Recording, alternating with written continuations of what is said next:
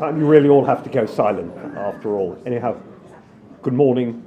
Welcome to Policy Exchange. My name's Dean Godson. I have the pleasure of being your host today. We like to be at the heart of national conversation on key issues, and one of the most important is being addressed here today with the inaugural address as chair of the Social Mobility Commission by Katharine Birbalsingh, known to many of you as perhaps the most successful school head in the country, but now with a wider national canvas, and delighted to be able to welcome her here today for this. Also to extend a warm welcome to Deputy Chair of Social Mobility Commission, Alan Francis, Principal of Chief Executive of Oldham College, and author of this remarkable policy exchange paper published late last year, Rethinking Social Mobility for the Levelling Up Era, which I commend to all of you in case anyone here shouldn't have read it already.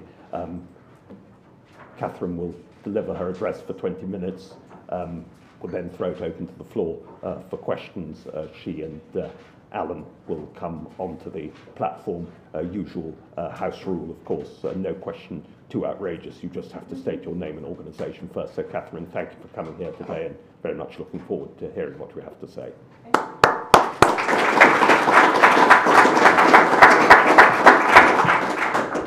Hello everyone, it's so great that you've taken time out of your days to come and see us, Alan and I. Alan is my deputy chair, and I'm looking forward to hearing your questions later. And yes, thanks for coming. So, it's a great privilege, and we want to chart a new course for the Commission as it reports on the state of social mobility in this country. We are very aware that this is a difficult time to be taking over. We've had a pandemic, followed by a European war and a cost of living crisis. And there were already many challenges to deal with before, and it'll be even harder now. This makes it all the more important that we try to approach the challenge of improving social mobility with clarity, and that we make recommendations that are going to make a difference. We want to bring a fresh approach and some new questions, like, what can we do for those young people and adults who have not followed the higher education pathway, but still need a route to high skills and good occupational opportunities? And what more should be done about those at the very bottom, particularly those with low levels of basic literacy and numeracy, who cannot take advantage of higher learning and are unable to access higher paid work? And what to do about the geographical aspects of all this, both in terms of local neighbourhoods where, for a whole variety of reasons, educational and economic outcomes and opportunities appear to be poor across generations.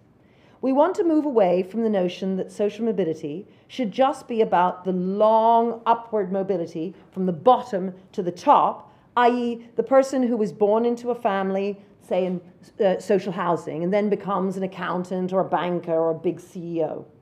There's nothing wrong with that view of social mobility, but it's not enough.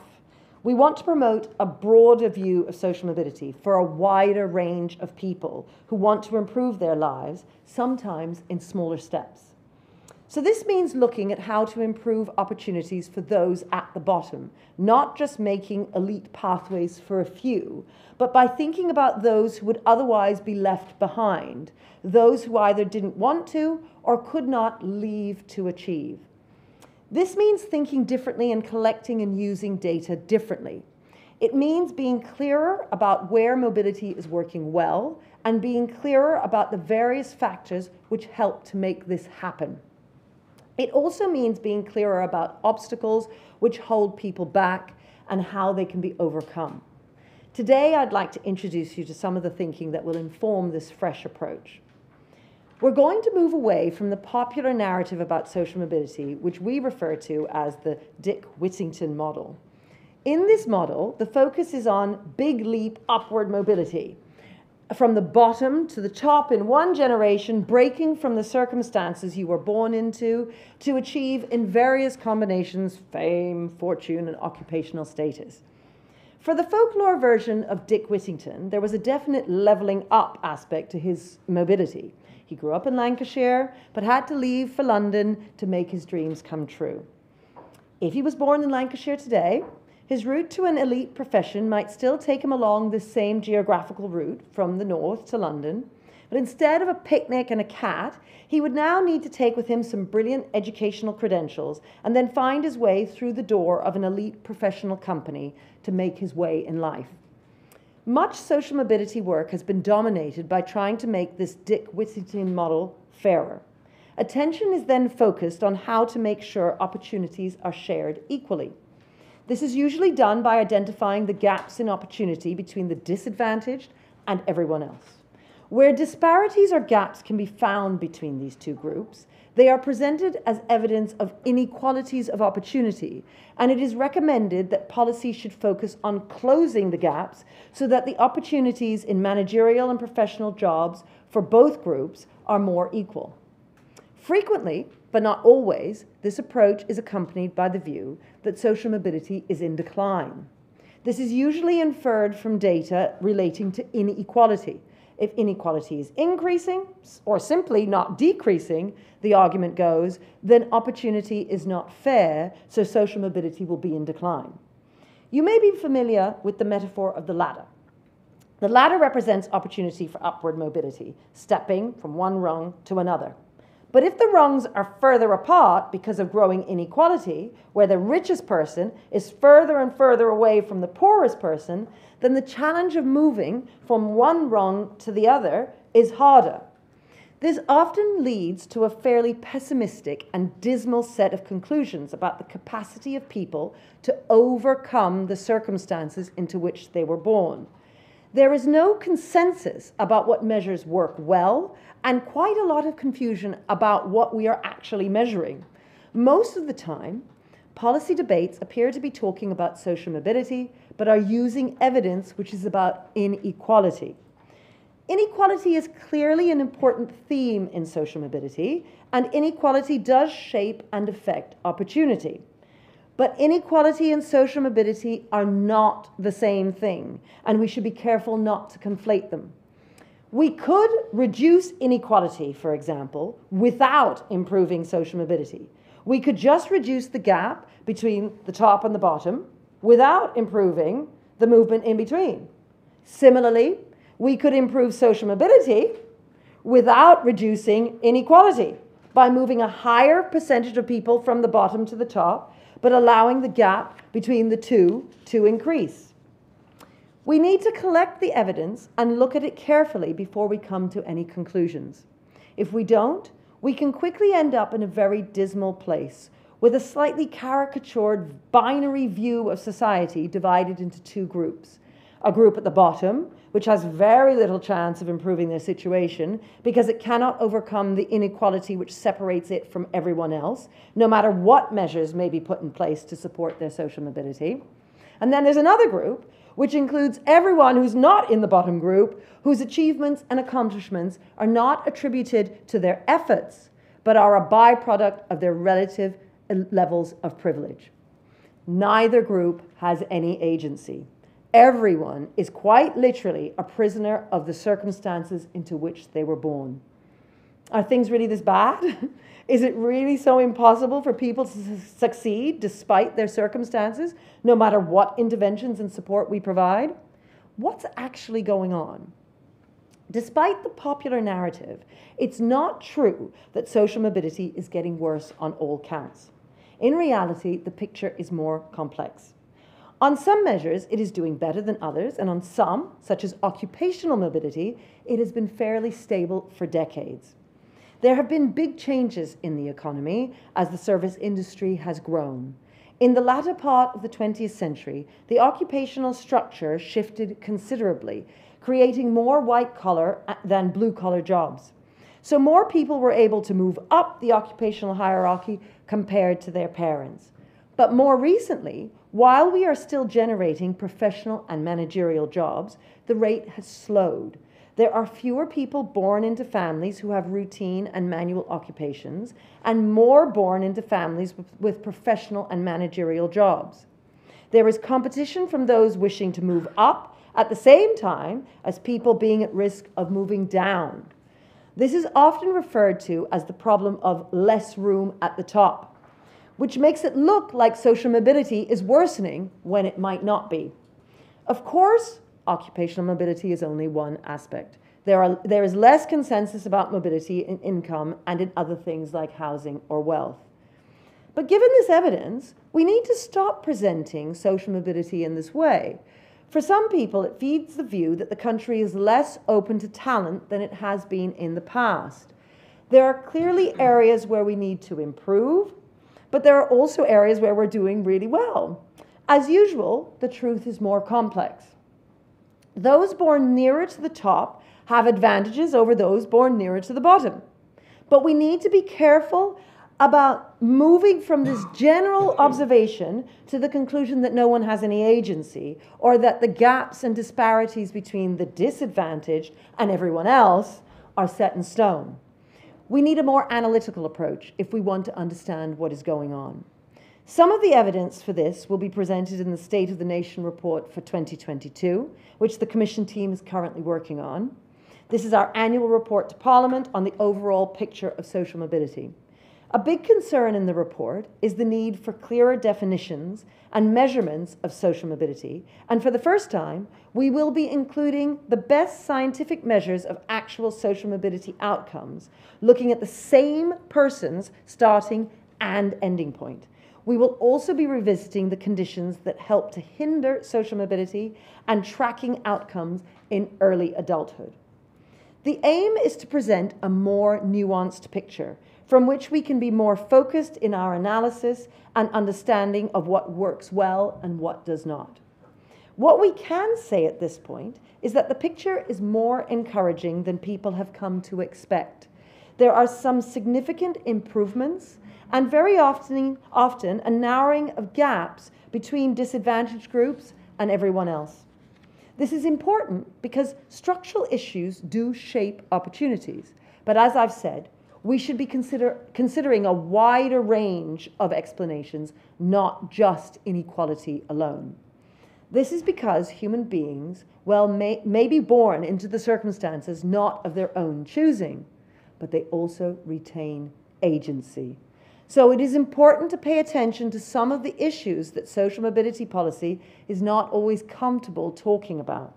For example, diversity of talent. This is often referred to in passing, but rarely analyzed in detail. And when it is mentioned, the focus is nearly always on cognitive ability.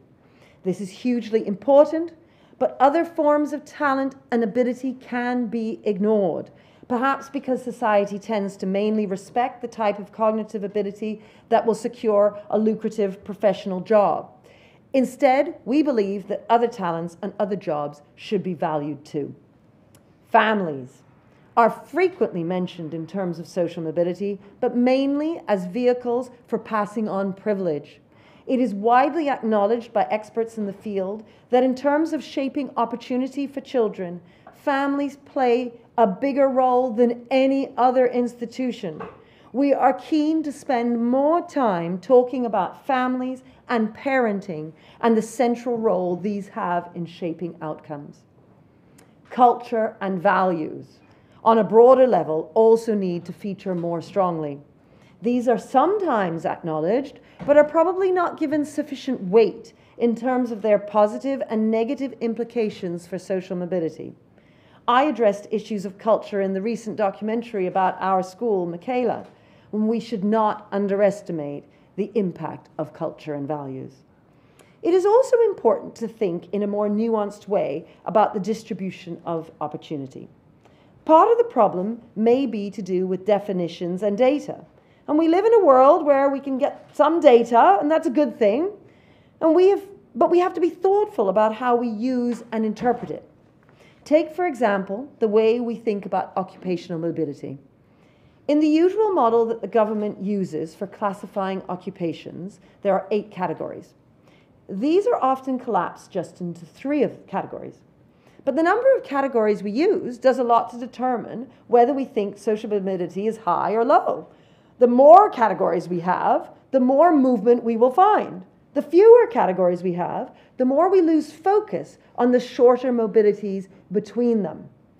When it comes to looking at inequality, things can be equally simplistic. much of the research drops into a model which separates the disadvantaged on one side and everyone else on the other. The definitions of disadvantage may differ, depending on whether occupation, income, free school meals, or the index of multiple deprivation are used. Furthermore, they obscure differences between people in the same category, as well as people who move between categories and don't rigidly fit into either. There is a huge amount of research into the dynamics of poverty, who moves in and out temporarily, who gets stuck, and what circumstances shape this. So we should not treat the disadvantaged as all being the same. Similarly, there is a problem with the way everyone else is grouped together. Any model which places the state-educated children of one-parent police officers or primary school teachers or local government officers from Hartlepool into the same category as the elite public school educated children of rock stars from Notting Hill and CEOs of the FTSE top 100 companies and labels them all as non-disadvantaged is probably not telling us as much as we need to know. This, however, is exactly what quite a lot of social mobility research does. It reduces social mobility to a contest between these two groups. This then stops us from thinking about social mobility for everyone. It can end up improving the condition of a small number without changing the opportunities for everyone else. We need to recognize that social mobility has many forms, and one size does not fit all. Consider this. If a child of parents who were long-term unemployed or who never worked gets a job in their local area, isn't that a success worth celebrating? Would we really want to say that it doesn't count as mobility simply because they're not an accountant or a lawyer? I mean, do we all want to be lawyers? I hope there's no lawyers in the room. I don't want to be a lawyer. Surely not. Yet much analysis of social mobility wouldn't even notice that it had happened. We need to know a lot more about what people think about social mobility. Research of this kind will challenge us all to think about the wider range of factors which influence ambition and aspiration. We want to think about the opportunities we create for those who will not access the elite pathway, who this model often leaves behind. We have, over the last generation, had too much focus on a one-size-fits-all model for social mobility, which tends to consider higher education expansion as the key means of improving opportunity. While many have benefited from this, and it's good, it is time to consider those who have not. And this brings me back to the questions I posed at the start. What to do for young people and adults who have not followed the higher education pathway, but still need a route to high skills and good occupational opportunities? What more should be done about those at the very bottom, particularly those with low levels of basic literacy and numeracy? What to do about the geographical aspects of this, local opportunities and outcomes? All of these issues and themes directly link to the challenge of levelling up. In the Dick Whittington view, the best option is to promote a leave to achieve approach. But the unforeseen consequence of this is to make things worse for the people and places they are leaving behind. Social mobility policy needs to mean something for those people and those places. And for us, the link between social mobility policy and levelling up missions and targets in the government's white paper is critical. They are not identical, but the overlap is considerable. The whole point of levelling up should be to create more opportunity for more people in more places. And a refocused social mobility policy can be a powerful tool for both directing these efforts, measuring them, and holding stakeholders to account for delivering them. So where does this leave us? We will be focusing on three interconnected themes. Education, which includes early years, schools, universities, but also other routes such as further education and apprenticeships. And as we have said, we will be keen to understand more about how we can help families and parents. Employment. A lot will focus on employers, but not just large professional firms. We also want to look at the role of smaller enterprises in generating opportunity and at how the value of qualifications, particularly degrees and technical qualifications, is shaped by wider issues in the labour market, including levels of regulation. Enterprise and the economy.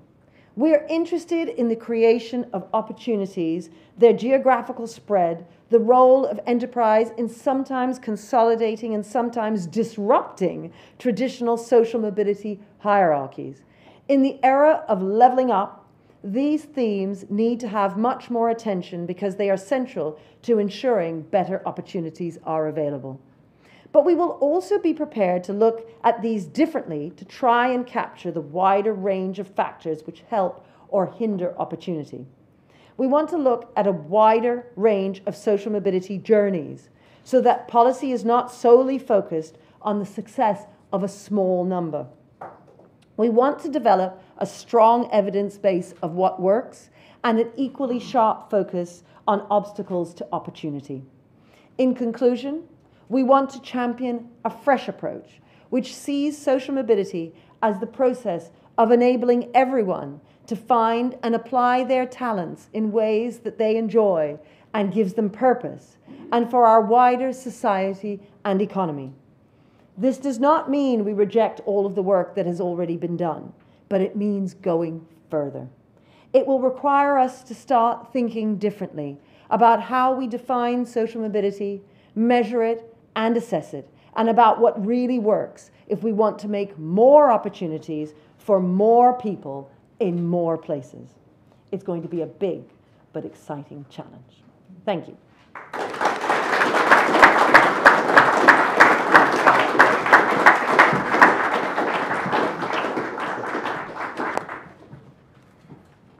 Thank you for the address.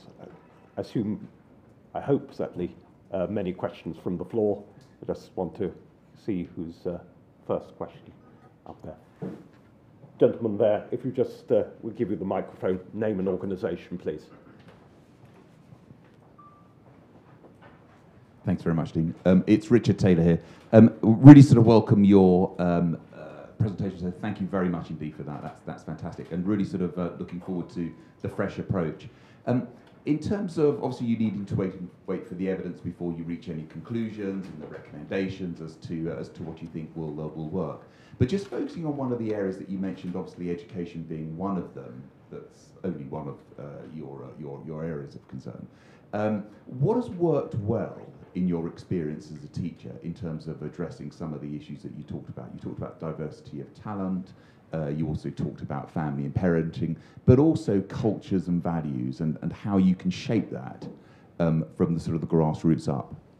Yes, well, of course, Alan, also being a principal, we were just talking earlier about how different this world is here to the world that we've come from this morning in his college in Oldham and in my school in Wembley, and how people in this world don't necessarily understand many of the children who, and young people and adults, in fact, that Alan works with, who you know, we imagine this idea that, oh, everyone needs to get to Oxbridge, everyone needs to be this top lawyer in the city.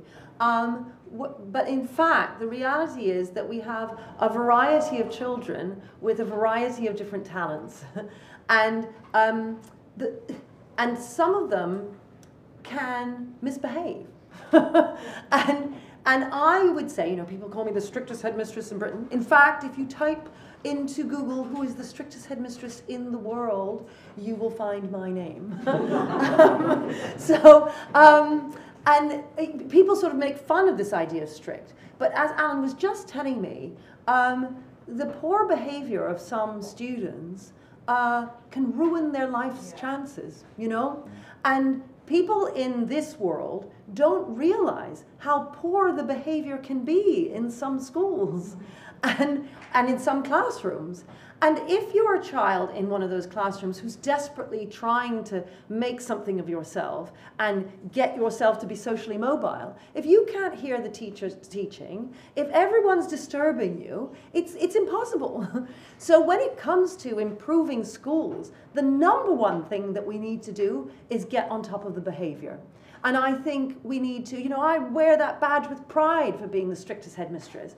People imagine that I walk down the corridors with whips and chains, and, you know, but in fact, it's just about being clear with the children and understanding that children have agency. And I spoke about that in my speech, that adults also have agency. And that too often nowadays, we speak about all of us as if no one has any agency, and that if you're born into privilege, you will end up privileged. And if you're born in a disadvantaged group, therefore you're going to be disadvantaged forever.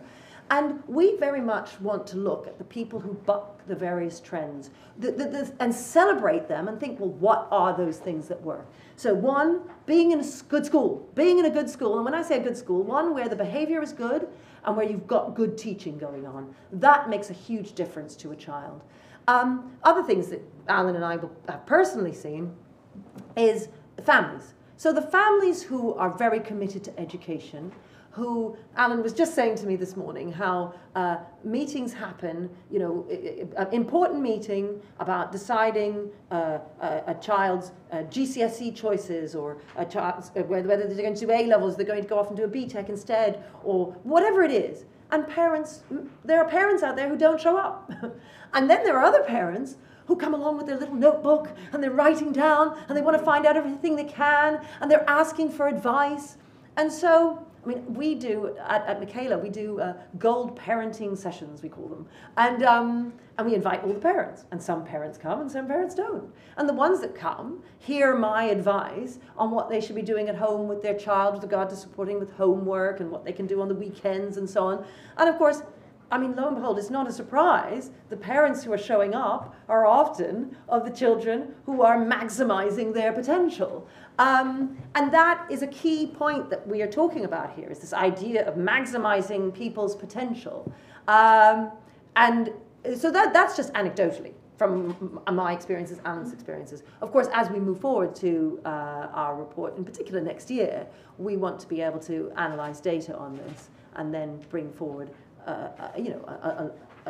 an approach which just it moves away just from the anecdotal and brings more evidence, really, to kind of prove these points, to convince this world, your world. We need to convince you, because Alan and I go around shouting all the time, "Don't you understand? Don't you understand?" And we're hoping that if we bring you some data, then maybe you'll be convinced. Right? Thank you. Alan, do you want to comment on that?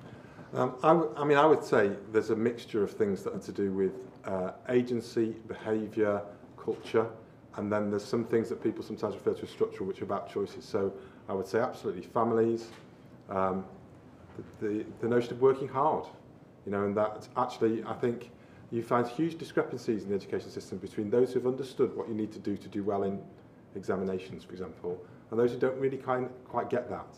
We see that in FE, particularly around the resits around English and maths. Every FE college in the country will have huge numbers of people resitting those at 16 or 17, and they'll often arrive and tell you, I can't do maths. And of course they can. They just don't know how to go about it. They haven't been taught that, or they haven't learned what you need to do to be successful. I'm not saying that everybody can get an A star in maths. That would be silly.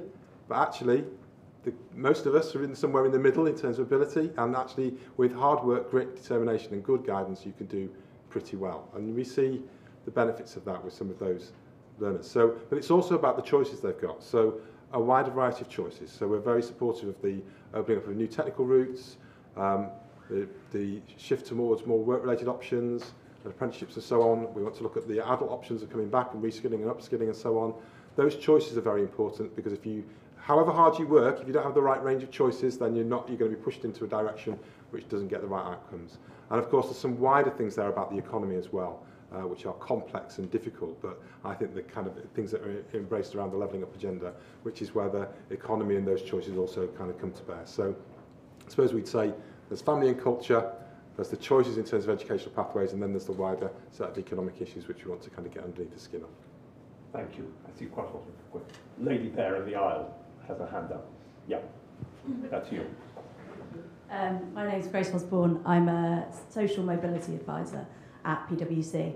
And I would like to know if you've got really any advice, or will be looking to provide any advice for elite institutions like mine, as to how to provide authentic support for students who are unlikely to have our organisation as their final destination.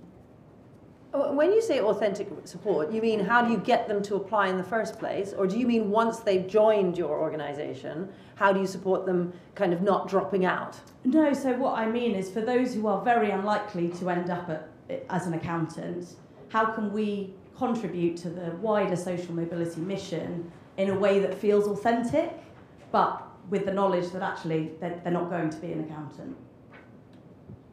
Oh, I see. Oh, well, that's great that you want to. I mean, how brilliant.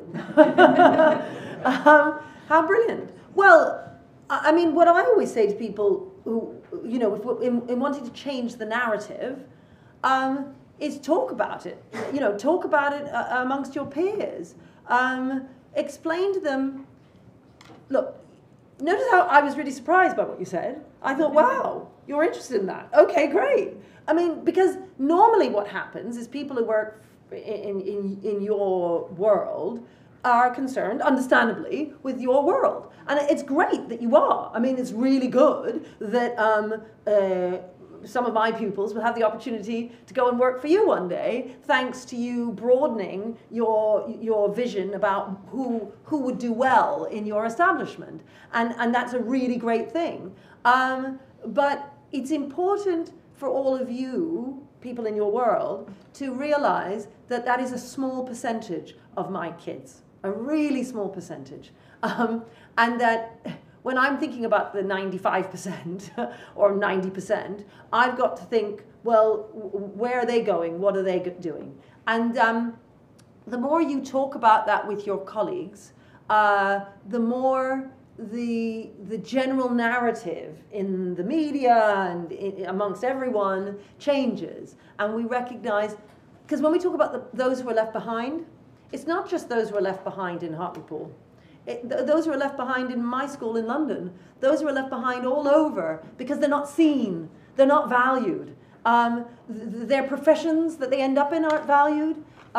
We look down on people who have a whole variety of different jobs out there, and we just elevate this idea. I mean, who wants to be a banker anyway? I don't want to be a banker. And so, like, the fact is, and all these people, you know, you don't want to be. You're all doing a variety of jobs. Not everybody wants to be Prime Minister. You know, it was funny. This morning, a man ran into me in the street, and he said, oh, I heard you on the radio this morning.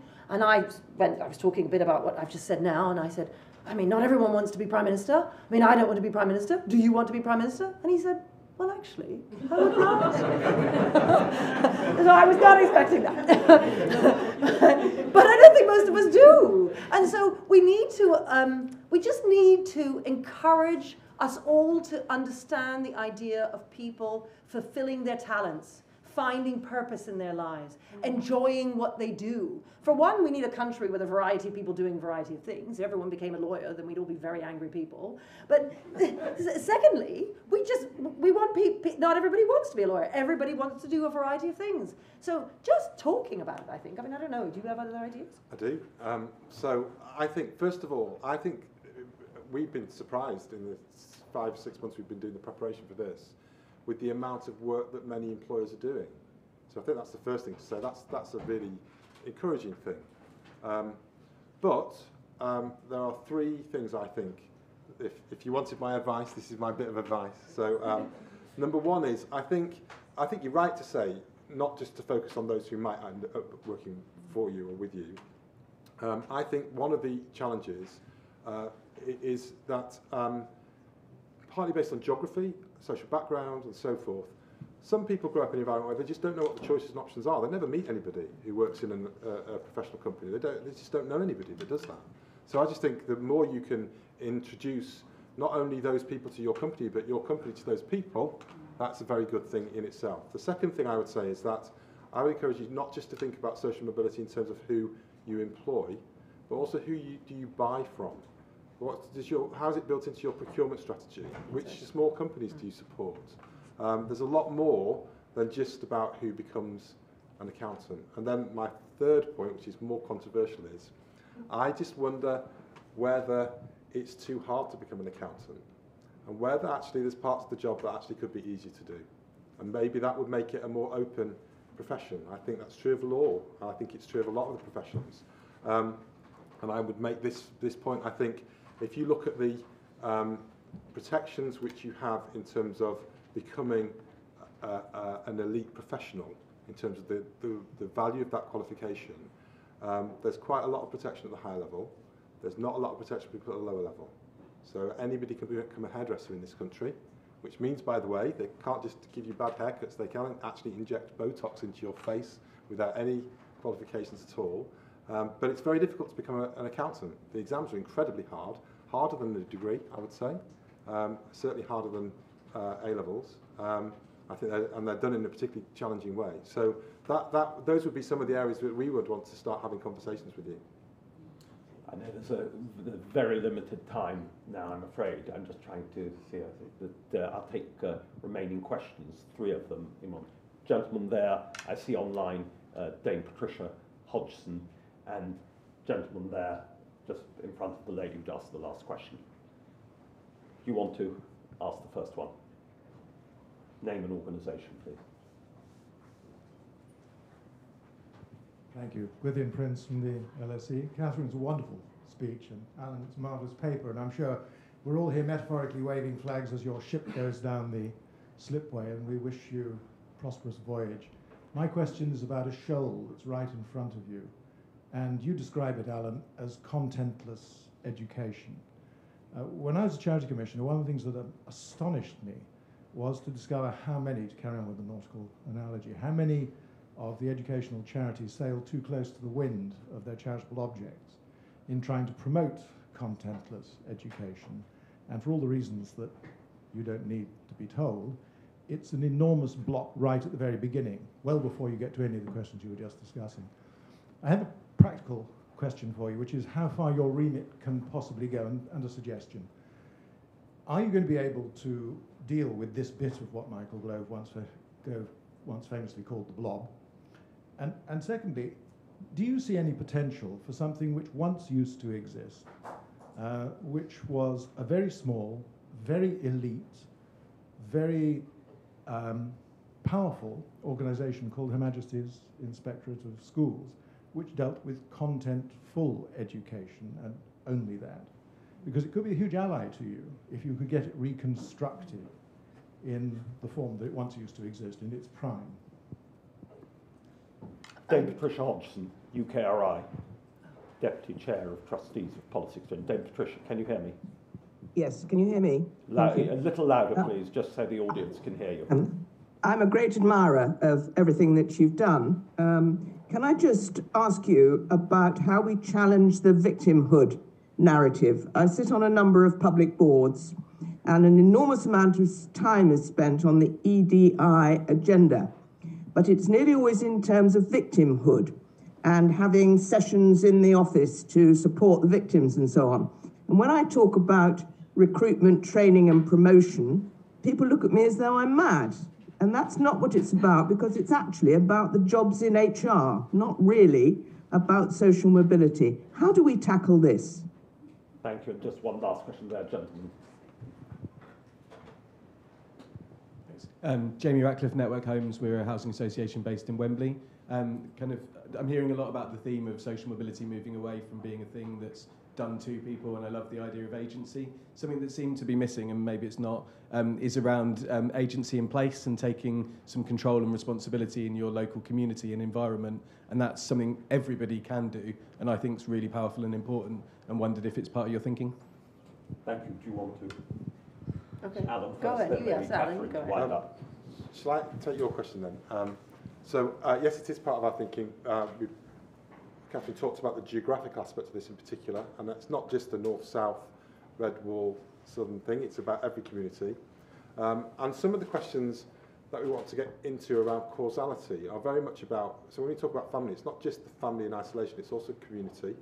Why is it in some neighbourhoods there is persistent underachievement? So things like, opportunity areas, have they made a difference or have they not? If they haven't, then why not? We do need to understand those things. We've had a series of area-based interventions in education, but it's still not really clear what makes a significant difference in those areas. So the short answer to your question is yes, it is part of our thinking, but it's in the range of things we want to kind of get underneath a little bit more in order to explore that and come to some conclusions. Katharine, final word. Well, yeah, two big questions there about victimhood. Of course, we're very much all about agency, which is exactly the opposite of the victimhood mantra. So we want to change that narrative around victimhood and make it so that people understand and are inspired by those who buck the trends and through agency and are able to change their stars.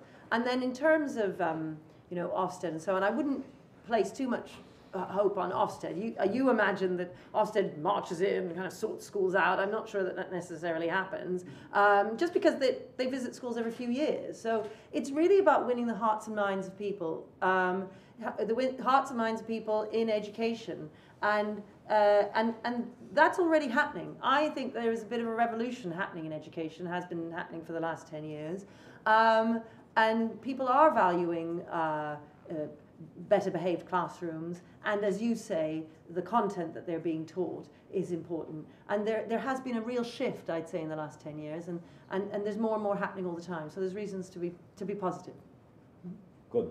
Thank you. My apologies to anyone who may have been disappointed. This will not be our last intervention in the area, certainly.